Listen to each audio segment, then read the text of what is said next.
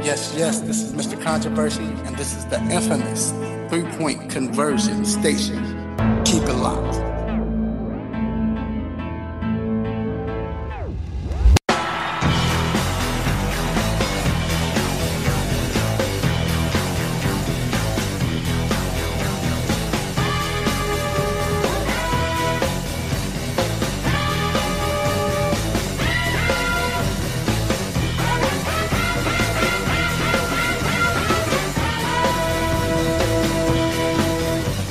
From coast to coast, representing all of the dog pound, this is the BrownsTownUSA podcast, powered by the three-point conversion. The three-point conversion, where fans' opinions matter. I'm Eric, and over on the east side of Ohio, I believe, is L.A. Broadus. L.A., what can you tell me about what's going on over in the land near several lakes? What's going on, everybody?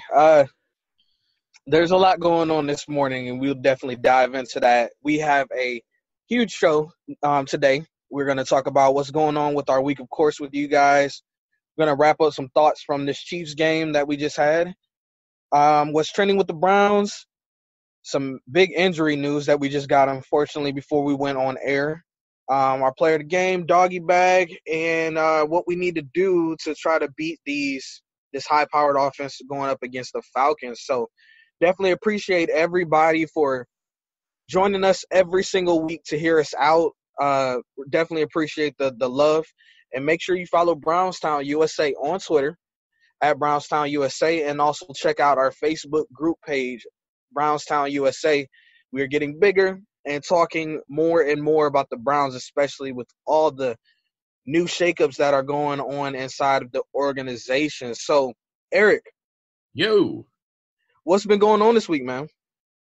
Honestly, I've been counting down the days on my calendar to this Wednesday. It's still morning, I guess.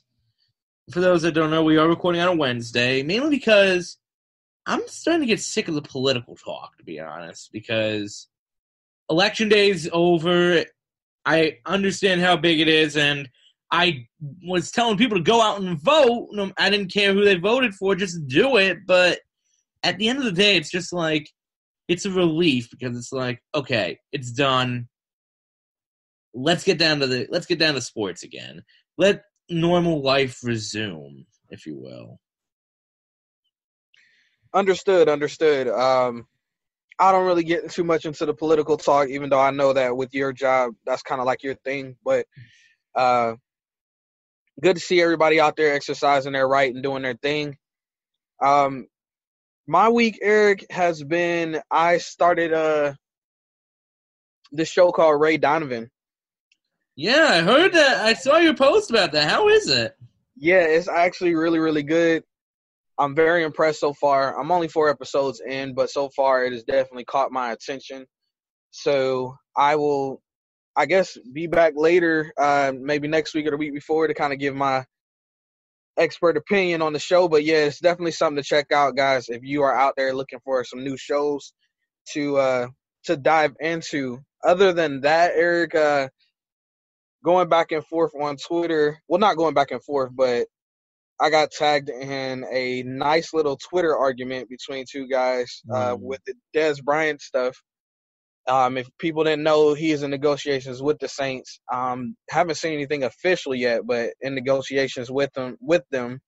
And somebody put out a tweet talking about how they were happy for him. He had plenty of offers on the table that the media wasn't privy to.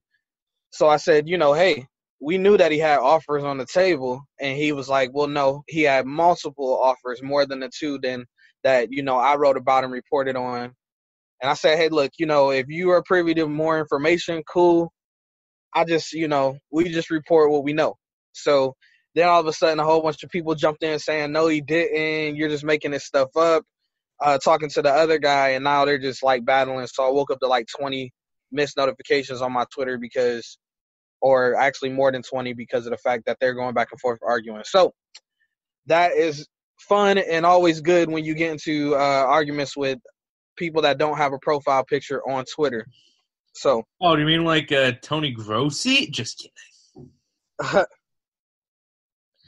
But anyways, it's interesting that in this age of technology, we're willing to start a fight with someone that we think is smart enough to do this type of stuff, that knows exactly what's going on, when the reality is they're just some homer that doesn't understand how a contract works or a contract negotiation, or they're just some 7-year-old that, because it worked in Madden, means that it'll work in real life. So it's funny, but it is what it is.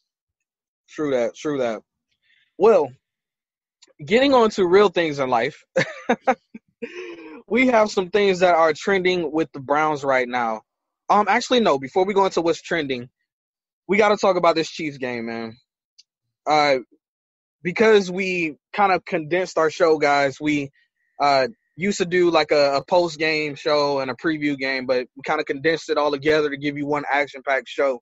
So we haven't had a chance to really get out there and talk about this Chiefs game like how we wanted to. Eric, I'm going to let you lead the way here. What did you think about this Chiefs game? What stuck out to you? Well, let me start off by saying, when we did the preview, we weren't expecting to win. What I will say, though, is, and I know we're tired of moral victories, this was the biggest moral victory game that we could have expected, though. Look, I think a lot of people were expecting us to be blown out, like, by at least 20 points. We only lost by 2 possessions.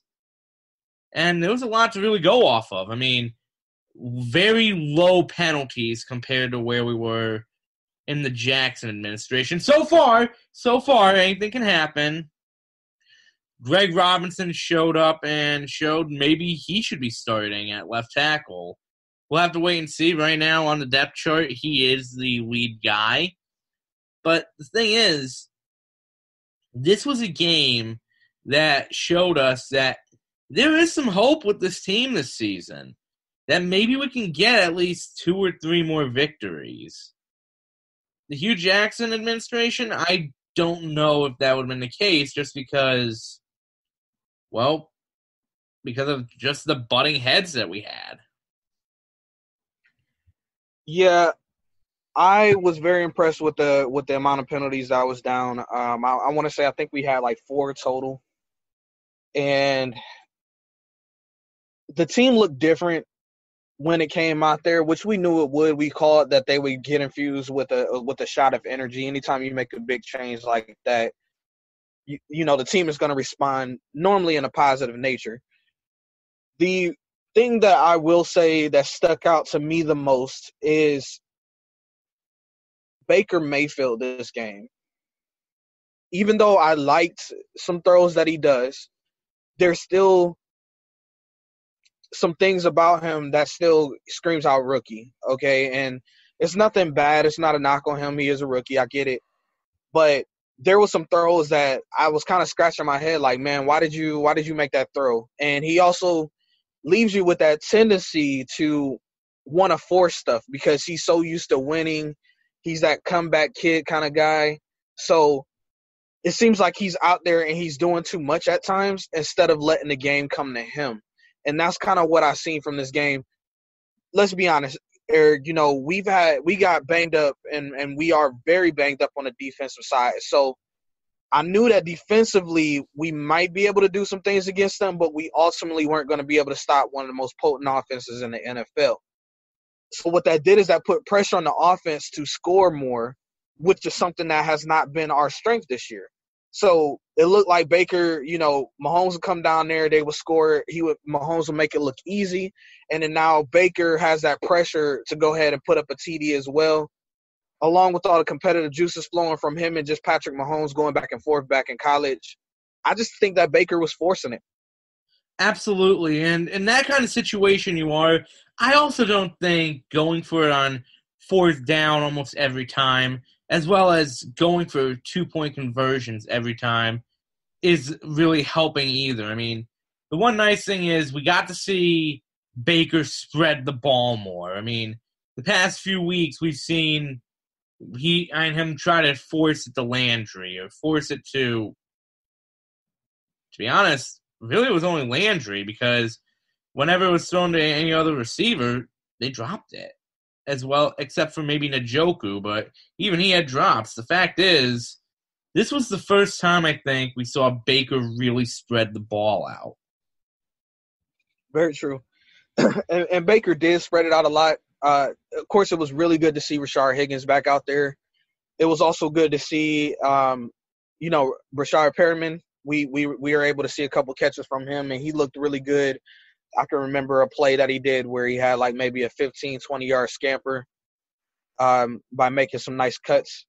And Njoku, of course, had a couple of nice catches as well, like how we know he can. Eric, the big thing, too, man, that just keeps glaring as this big, giant red light is that the line. Now, I kind of feel that Greg Robinson came in and did a very good job replacing Desmond Harrison. And so I want to get your thoughts real quick before we go and take a break. But what did you think about Greg Robinson coming in at that left tackle position? Do you feel like Desmond Harrison should come back in and reclaim his job? Do you feel like they should maybe move Desmond Harrison over to the right tackle or vice versa, but have them two anchor in the tackles and see how that works out? How do you feel about that? Honestly, I think we could probably do one or the other. I mean, either way, I think Greg Robinson did earn a job somewhere here. I mean, a lot of people are saying, well, we just signed Chris Hubbard. Hubbard didn't really do that. Not that he didn't do well. He just didn't live up to what people were putting for an expectation was the big problem. The thing with Harrison is he's looked good, but maybe we can try him over at right tackle a little bit. I mean, look, left and right tackles are two completely different positions. People don't understand that because usually the left tackle is to protect the quarterback, if I remember correctly, while the right tackle is more to protect the running back. So, in any case, if they want to give it a shot, I think that could be in the best interest of the team. You just have to make that distinction right now, though, not put it off like what we saw at the beginning of the year when our original depth chart was saying Joe Bitonio was the left tackle, and then the Friday before, it's Harrison. Got you. So, again, before we transition over, real quick, who was your player of this game? Player of the game, you know what? I'm going to be honest with you. It's the offense as a whole because the fact is, while we did not look great, the offense looked more disciplined, and they were able to produce. So I can't give it to one guy. I got to give it to that whole offense. That's fair. I'm going to go ahead, though, and give my player of the game to somebody that we haven't really even talked about unless we're screaming to use him more. And I got to give a humongous shout-out to Duke Johnson, man. I saw it coming. Yeah, look, I tweeted about it. I was very excited about it last night. But come on, guys. This was a no-brainer. You finally got him back involved in the offense. He looks just as good as he's always looked, and I am looking forward to Fred Kitchens getting him more involved in this offense. And the more we get Duke Johnson involved, the more that it's going to spell out for good for everybody else. I mean, think about it. Duke Johnson out there catching passes. I believe he actually led the team in catches this week. As a matter of fact, I'm pretty sure that's a fact. Let me look it up real quick. I'm at the box score real quick. Yeah. Duke Johnson led the team with, I want to say, 9 receptions. Yeah, 9 receptions. And the next closest was Jarvis Landry at 6. So that's a good thing. He had 9 receptions, 78 yards, and 2 touchdowns. That's the kind of stuff that we want to see from that guy, and that's what we know that he's capable of. And then when he gets loose, that allows everybody else to get loose, like Nick Chubb, who did okay. Didn't have the best average as far as running, but, was still able to get into the end zone and also have 85 yards on the ground. So let's just keep getting this guy. Just keep getting this guy involved, man. Let's keep getting him the ball. So we're going to take a quick break, and when we come back, we're going to talk about what's trending with the Browns currently and get into some major injury news. This is Brownstown USA, powered by 3-Point Conversion. Be right back. All three tight ends out wide left. Duke Johnson and Landry near side to the right. From the Kansas City 5, Mayfield in the shotgun on 3rd down and goal. The Chiefs all up on the line, and they throw it left side for Duke Johnson. Caught it and goes in for another touchdown. 3 seconds into the fourth quarter. And we are back. This is Brownstown USA, powered by the 3-Point Conversion. I'm LA, and across from me is my main man, Eric, and we are breaking everything down for you guys. We just talked about the Chiefs game last week, and now we are going to hop into what's trending with our Browns this week. So, Eric, of course, with the firing of Hugh Jackson, everybody was interested in who may take his place. So, the guy that came out and the guy that has the most buzz and most steam around him, and we've talked about it pretty much almost every day. We've been screenshotting and sending stuff to each other about it, is Bruce Arians. So Bruce Arians came out and said that if he were to come out of retirement, the Browns job would be the only job that he would come out for. He's very enamored with us and just loves the city of Cleveland, loves the fans, loves the team, loves what John Dorsey's doing. I mean, just gave us all high praises all the way around. So, Eric, how do you feel about Bruce? How do you feel about his comments as far as coming out and saying it at this point in time in the season? Like, do you think it might be too soon? Do you think the Browns should pull the trigger on this? Look, I like the idea of Bruce Arians. I know that we've gone back and forth like, yeah, he'd be great to have, and then, no, I don't want him. But let me be honest, guy's a really good coach. And I know that people are saying no retreads. In today's NFL, there are two types of coaches out there. You either have, in terms of success, you either have the young whiz kid, if you will, the Sean McVays, Doug Petersons. You have those guys, or you have the coach that was not very successful the first time, or had some success but never really got to that next level, a.k.a. the Pete Carrolls, the Bill Belichicks. And I believe also the coach of the Colts, I want to say. I might be wrong. Oh, no, sorry. What? Arians? You said Arians? Yeah. Arians never. Yeah, he was interim coach when Pagano went down. Yeah, and then of course he had the Cardinals job for the longest time as well. Yep.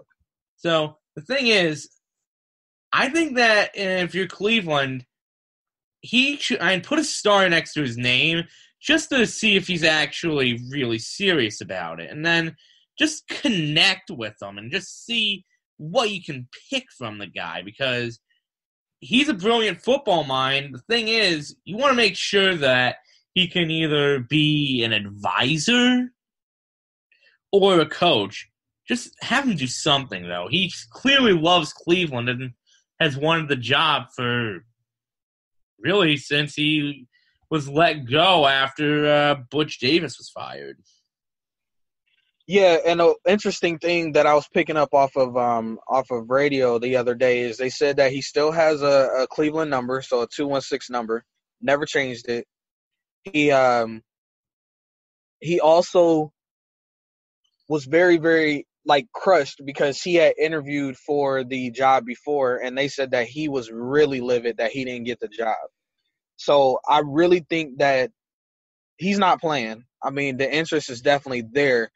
But this will lead up to what else is trending with the Browns as well, Eric. And there was a report that was released where, I can't remember the reporter's name off the top of my head, but he went through and he was in Cleveland for the last, 4 days or week before Hugh Jackson was let go. He reported a lot of different things around the Hugh situation, but he also said, too, that Haslam has not confirmed anything with Dorsey or gave him any kind of guarantees that he would let Dorsey conduct the head coaching search. Eric, when I heard that, my blood started boiling. I'm not going to lie to you, because we've seen what coaches look like when Haslam hires them. Hugh Jackson was a Haslam hire. And how do you bring a guy in and say, hey, I trust you to run my franchise with all this other stuff, and then when it comes to the head coach, I'm going to pick him and go over you? We've seen this before. Look, it's not rocket science. It's the NFL. You get your GM picks his head coach, and the head coach fills out his staff. What the heck is so wrong with this? And like I said again, this is a rumor, so it's not been confirmed or denied, and we've seen Haslam not really answer it as much as he could have in the press conference. But Eric, if this happens again, dude, where do we go from there? Where do we go from here? If this happens again, then there's only one thing you can really think about, and that is Dorsey really in charge? Look, it appeared Dorsey was in charge about this at this point last week when Hugh was gone. Greg was instilled as head coach, but that's not But that's the past now. We have to realize that right now, if this is going to happen, then we're probably going to see Jimmy Haslam become the next Jerry Jones, just minus the Super Bowl rings. We could end up seeing this turn into the Jimmy Haslam show, where he's the puppeteer with his little puppet with future GM Paul DePodesta and whoever his puppet of a head coach is. The same way that Jason Garrett's a puppet for Jerry Jones. And you know what? This is the last thing Cleveland needs. The fact of the matter is, the product isn't unwatchable. 2 years ago, the product was unwatchable. Last year, it was slightly watched and watchable. This year, it's completely watchable. We can't mess with the team, though. My thing is this. Jimmy Haslam cannot be the Jerry Jones, okay? We don't have the destination. Dallas Cowboys, they can still get a couple of free agents there just based off of their name, even though it is a complete crap show. When Cleveland is a crap show, nobody's going there. We overpay free agents. It's just completely, as they say, a factory of sadness.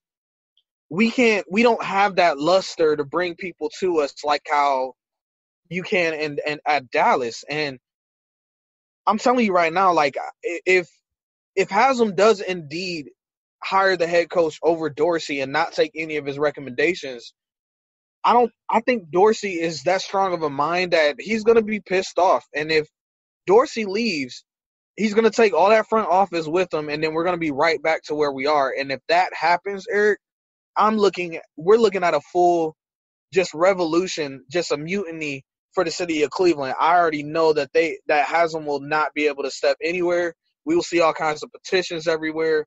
We'll see GoFundMe accounts being raised to get Haslam out of there. It's going to be pandemonium. So for whatever, I'm just holding on to a sliver of hope and saying, Haslam, please step back. I understand. Look, and I know most people say to owners, hey, just sign the checks. No, that's not what good businessmen do. They are involved at some point, and they want that final stamp of approval. I am okay with that. But I do not want him out there going and actively conducting the head coaching search. That is not what you should do, man. Sit back. Let the team run itself. That's what you brought Dorsey in for. Let the money, let it make it. Let the money do it without you even having any involvement in it, because we've seen the track record that you have, and it's just been disastrous. So that's where I'm at on that. But we're going to take a quick break, and then we're going to come back. We have some big injury news for you guys. And then we're going to talk about – actually, we should – almost doggy bag time, man. We're flying through this show. So this is Brownstown USA, powered by the 3-Point Conversion. We'll be right back.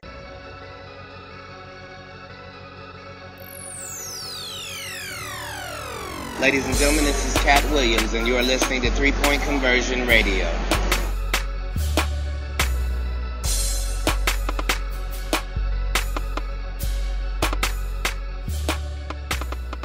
And we are back.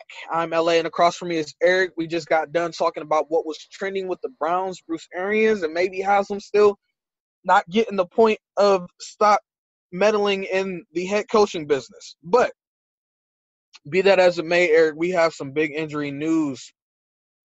Why don't you let us know, man, what we got on the table there?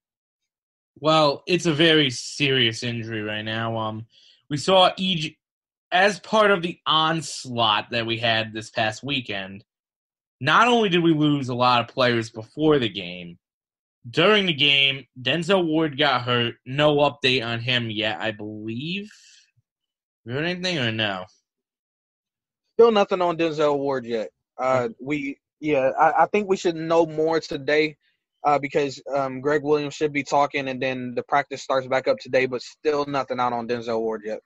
But the two big ones, E.J. Gaines, done for the year. Christian Kirksey, done for the year. So now you just lost another experienced cornerback for the year while you're waiting on Mitchell to come back. And then you just lost, essentially, the lifeline of your defense in Christian Kirksey. Meaning that the man in charge is Jamie Collins. Yeah, Jamie is in charge, and I know that Greg Williams came out and endorsed him a lot.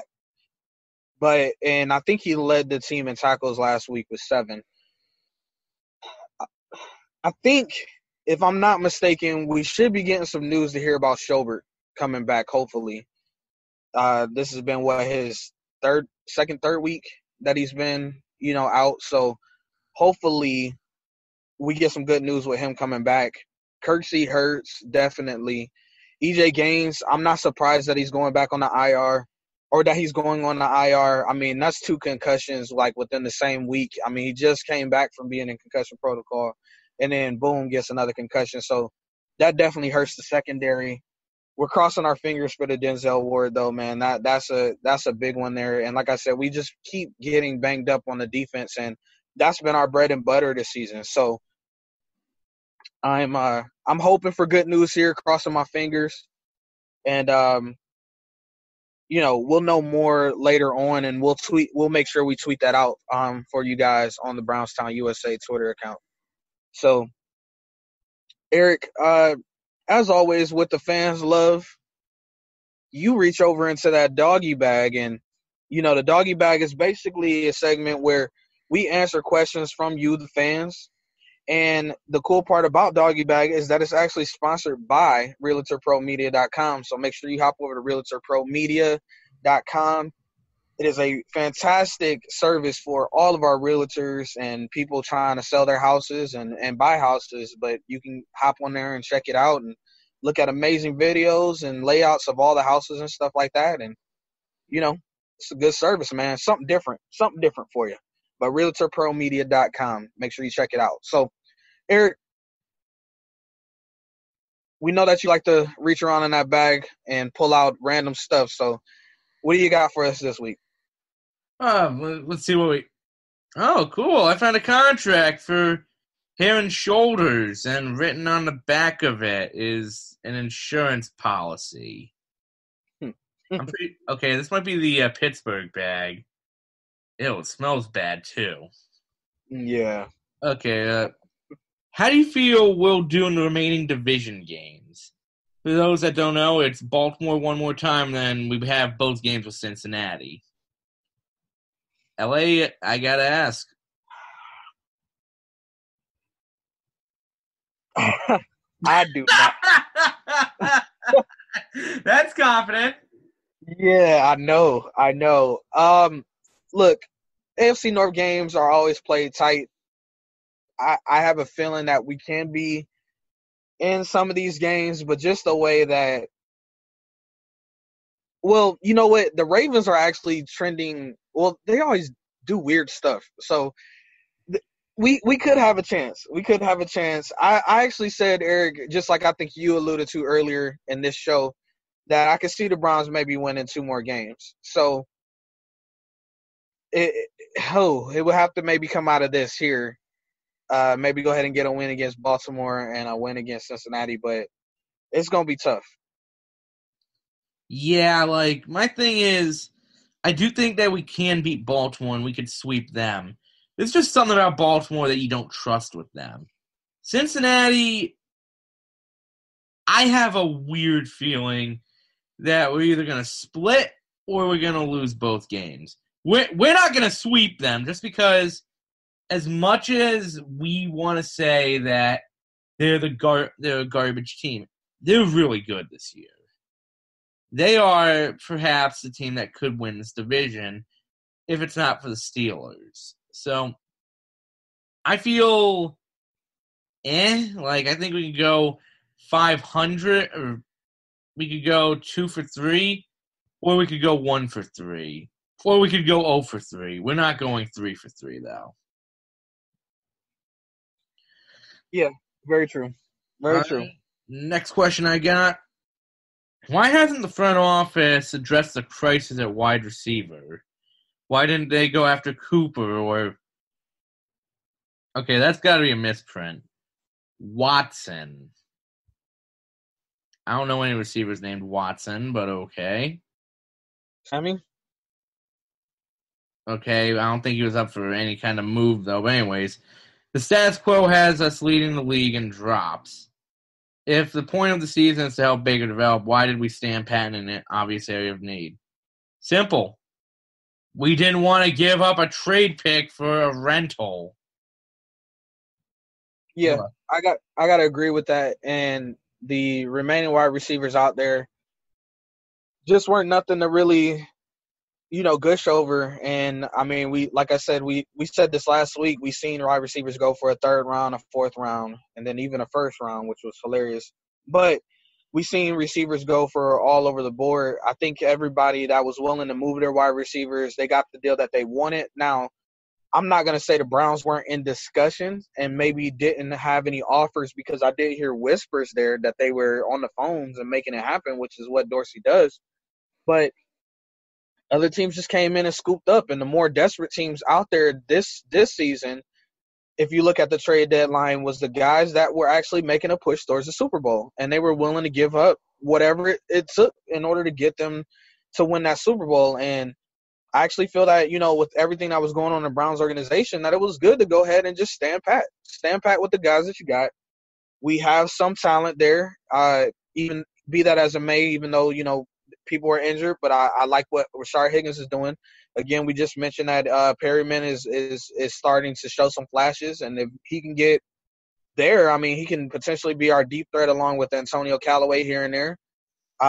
But that's what we had, man, for right now. You don't really see that many in-season trades, and if we would have made an in-season trade, it really wouldn't have done anything for our overall season. And that's really what it boiled down to. Was the risk better than what we were going to get? Was it greater than the reward that we were going to get in return? And that's what I feel like why we didn't pull the trigger.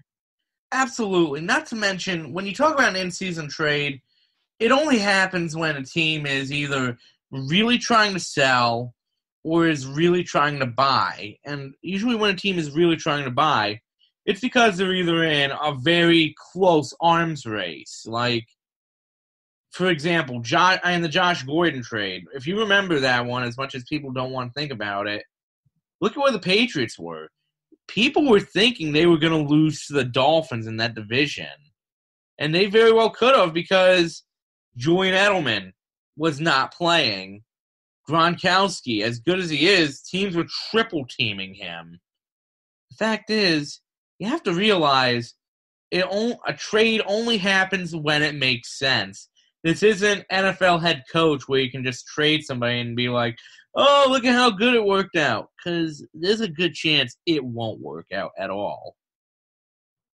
Absolutely. All right. What else you got in that bag, man? Let's see.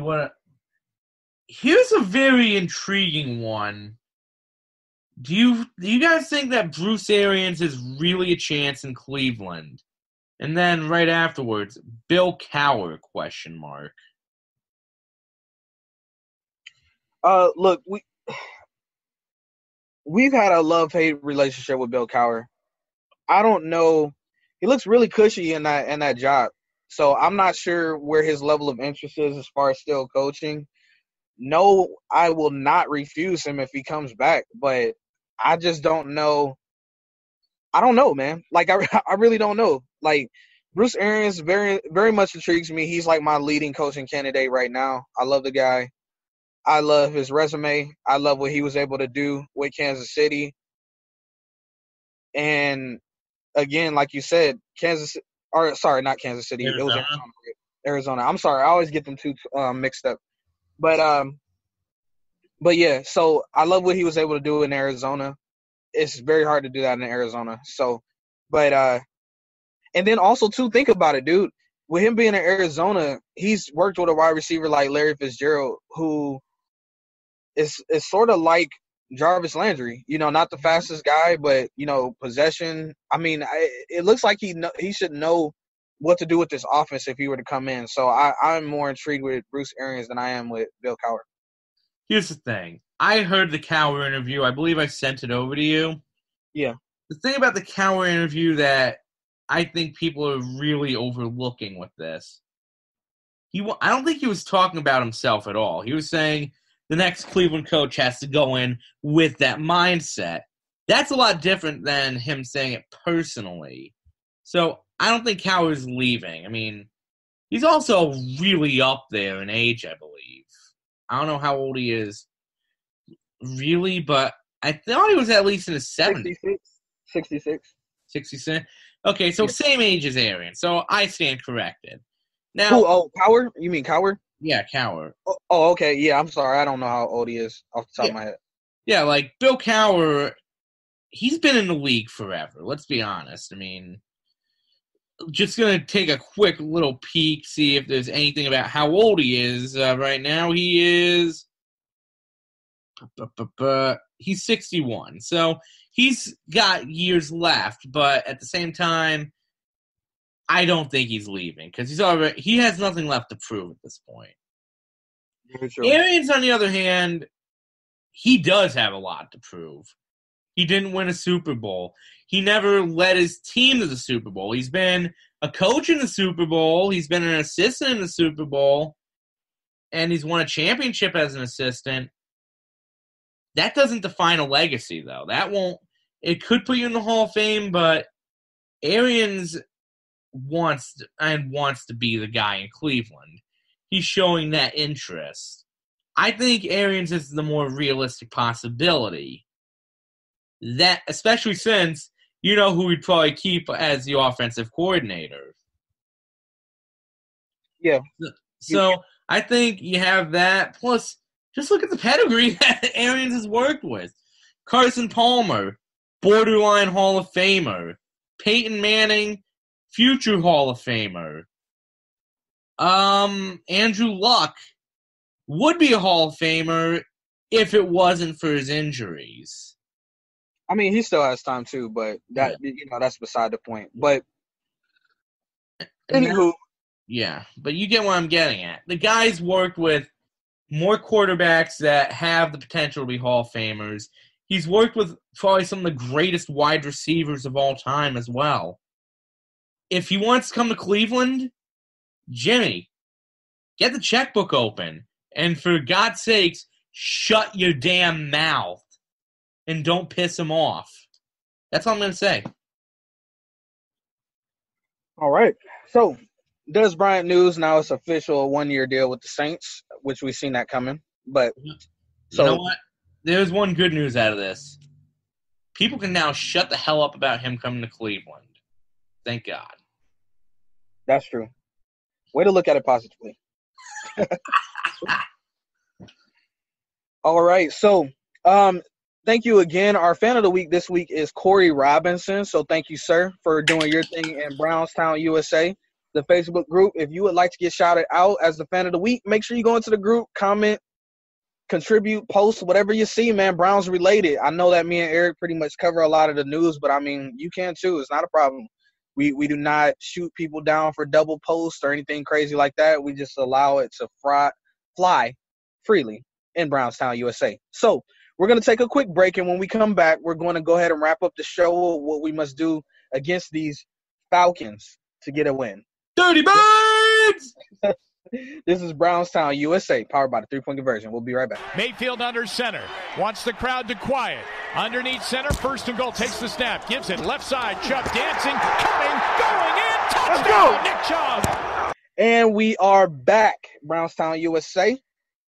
And I am LA, and across from me is Eric. And Eric, I am sorry. I'm just putting up this Des Bryant news for the 3-point conversion. But let's talk about these Falcons that we got to face, man. What must we do to get a win against the Falcons? Look, this isn't – the one nice thing about the Falcons right now is this is not the same Falcons team that went to the Super Bowl against the Patriots. That Falcons team was unstoppable when you get down to it. This one, not so much. Believe it or not, if we're going to beat the Falcons, the one thing we're going to have to do on defense, we're going to have to play the pass very well. Look, the Falcons' running attack is not what it used to be. Their running attack is 29th in the NFL right now. Let that sink in. 29th in the NFL. The Falcons, who have a former Rookie of the Year there, and then Freeman, who's not looking the same anymore. So we can actually beat, as long as we can stop the pass, because Julio Jones can burn us. Let's be honest here. Julio Jones could kill us. Matt Ryan can kill us, but if we can stop the pass, unlike what we did, we don't have to worry too much about the run when in terms of defense. Yeah, looking at that, man, the Falcons, the thing that I'm afraid of, man, is their passing attack. I mean, with us being so banged up in the secondary, man, we have the potential to really, really get lit up. And that's honestly what I'm afraid of. They threw up a bunch of points last week as well. And it looks like they were able to get Julio Jones back involved, which was something that Falcons fans were just screaming about, like, why wasn't he involved? So I think we seen a resurgence from him last week as well. I'm afraid, man. Well, I'm afraid on that point. Well, considering that our defense hasn't been good really at all, here's a little bit of a silver lining for it, though. They have the 26th highest and worst passing defense. You know who they're just ahead of? Tampa Bay. They're also just ahead of the Saints and Kansas City, who we kind of lit them up when you actually get down to it. I mean, we didn't score, but we were able to pass on the teams. Hell, New Orleans, we were able to pass on them with, well, you know who. But the thing is, the rushing defense is what we are going to need to be very careful of. They're 12th in stopping the run. So if we can at least if we can mix in passes very well the way we did last week, I think that offense could actually make things interesting. The defense needs to shore itself up, especially on the pass, though, this week. That's the big thing. The strength and the offensive game plan, keep mixing the ball up. Be unpredictable. And then the big thing we got to work on, stop the passing yards, especially with Julio. Absolutely. Yeah. Who's your player that you'll be watching out for this week? The player I'm going to be most watching out for is Duke Johnson. You know, and here's the thing. He had himself a nice game last week. This is his bread and butter type of game, though. We know Chubb's going to put up some good rushing numbers. we think that Landry could put up some pretty good receiving numbers. But all of that's going to detract from the fact that you have this guy that can do both.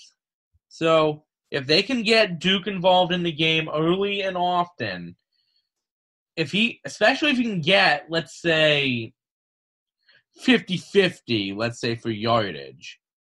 If he can get more than that for yardage, well, call me Sally. It'll be good, but he's got to get more. He's got to get at least 50-50 in this game. You know, the crazy thing is the guy I'm going to be watching out for is going to be Perriman.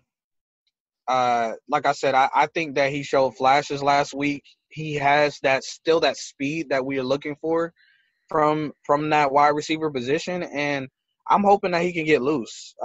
We've seen Callaway and, not contribute as much as we had hoped. But, again, he's a rookie wide receiver, and I can't be too down on him because we've seen over the past couple of years that rookie wide receivers don't come into the league and just torch it like that at first.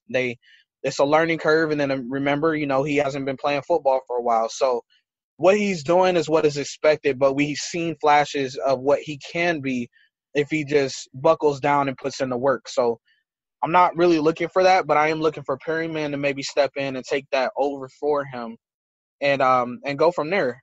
Jarvis needs help, man, at that wide receiver position. He can't do it by himself, and it actually makes me mad because when you see Jarvis catch a pass, you always see him do some spin move or some little juke out trying to get more yards, and a lot of times it doesn't work out for him. But it's like he's trying to be Superman when he's out there on the field, and we need to be able to get that pressure off of him where he's not feeling like he has to do the most out there. Yeah, I agree. I mean, look, Jarvis, I know people are frustrated because they're thinking we spent a draft pick on this. Jarvis has been one of the, the best way to put it, they're saying this, and then they're saying it also, yeah, this was the most overrated move we made. Are you kidding? This guy's been doing a lot for this team. He's been an emotional leader. He's been the biggest support for Baker Mayfield. Let's be honest here. Jarvis plays much more of a role than anybody could. So, you know what? I'll even say this. He's been the one reliable thing that we've had. And not trying to take a shot at anybody here, if we didn't make that move, would you really trust Gordon to be that role? I don't know if I would, to be honest. Jarvis has been a huge part, no matter if you're talking about teaching the rookies like Callaway and Ratley, no matter if it's trying to be the guy that's firing up the team, no matter if it's a guy beating up Mitchell in practice. He's done nothing but fire this team up. We need him. Very true. Very true. Now, it's time to go ahead and break it down, man. What's your score predictions? My score prediction is I do think the Falcons will get the better of us. However, I'm predicting another overtime game. I know, we're getting tired of these overtime games, but considering that so far we've sent both games of the NFC South into overtime and then lost because of, well, we should have won those two games already. I'm going to go ahead and say it. I think this game ends 30-27. You said 30-27? Yeah. Whew. All right. So Eric is picking that our offense can produce those numbers again. In this one, man, I'm going to go ahead and go Falcons 38, Browns 21. And and I think it's going to be kind of like how the Chiefs did us, where it seemed like we were okay. We were going to kind of stick into the game, and then they'll start to wear us down. We're just not good against screens, or we're just not good at tackling. So there's too many playmakers over there for us. I mean, I really hope that they get this tackling down, but that's not something that you just do over a week. In my concern, they just don't tackle, man. They bounce off of people. So I think that's going to hurt us. They're going to get a lot of yards after the catch just because of the fact that we can't tackle. So I see them pulling away late, 38-21. I could see it. The big question, though, that could determine this game is some of this injury news. Like, if we get Randall back, if we get Ward back, then I think those are two of the big pieces that we're missing. Kirksey, we've played before. We've played very well even without him at times. But we also had Schobert and Collins. But you know what? Now that Collins has a chance to show why we're paying him the big bucks, it also gives him an opportunity to show why he should stay to Cleveland, because he's staying in Cleveland. He's fighting for a career and for his job right now. If he can't show that leadership, I don't see Dorsey holding on to him. That's true. So we shall see. But definitely want to thank everybody for joining us for another episode of Brownstown USA. We had fun this show, and we will continue to bring more Browns news to you. Like I said, make sure you follow us on Twitter at Brownstown USA, on the Facebook group at Brownstown USA. Also, as we told you, we'd like to thank the 3-Point Conversion for powering our show. So make sure you follow 3-Point Conversion, their website, 3pointconversion.com. Catch a lot of our work over there. Amazing writers, team doing their thing. Make sure you follow the 3-Point Conversion on all your social media outlets, Twitter, Facebook, Instagram, all over the place, giving you the latest and greatest in sports news and updates. I'm LA Broadus. You can follow me on Twitter, Instagram, and Facebook at LA_Broadus. And across from me is my man, Eric. And you can follow him on Twitter at Stoshball or on Instagram at I_am_Stoshball. We'd like to thank our sponsor as well, RealtorProMedia.com. So make sure you hop over there and check that out, especially if you're in the market for a house or trying to sell a house. We got you covered. So, Eric, that's it. That's it. But you know what? I want to actually do one thing to send this show out with a bang. Because it worked last time with that weird out-of-nowhere rant. Oh, real quick, injury update. Denzel Ward, Jamie Collins, and J.C. Treader are not practicing. Ward and Collins are on a bike right now. So, not a bad sign. We probably could get Ward. When they're on the bike, I mean, it's okay. So, yeah. But if they're just not completely participating, then that's where you kind of have that scare. So Ward and Collins are on the bike right now during practice. So that's a decent sign. Okay. So last time it worked because we were looking for an ending for the show, and it seemed like a rant was the right idea at the time. So let's try it again. Feel free to call me an idiot at any point, LA. I am giving you permission to do that. Okay, do me a favor, put a minute on the clock. Oh, wait. And then Joe Schobert, Damaris Randall, and Harrison are all back to practicing. Oh, wow. Here we go. Okay. All right, ready? So put a minute on the clock. We're going to end the show this way. All right, your minute is set. 1, 2, 3, and go. Guys, stop thinking that we can win the division right now. We are trying to prove that we can at least compete without winning the division. The division, bye-bye division. No one gives a damn anymore. Steelers can have the division. But you know what? I would rather fight for the future right now. I would rather prove we can be better than the damn Bengals. Come on, let's do it. We have the team to do it. But we are not going for the division. Forget about the division. Bye-bye, division. Bye-bye. Here we come, future. The future is now. We got a quarterback. We got a running back. Come on.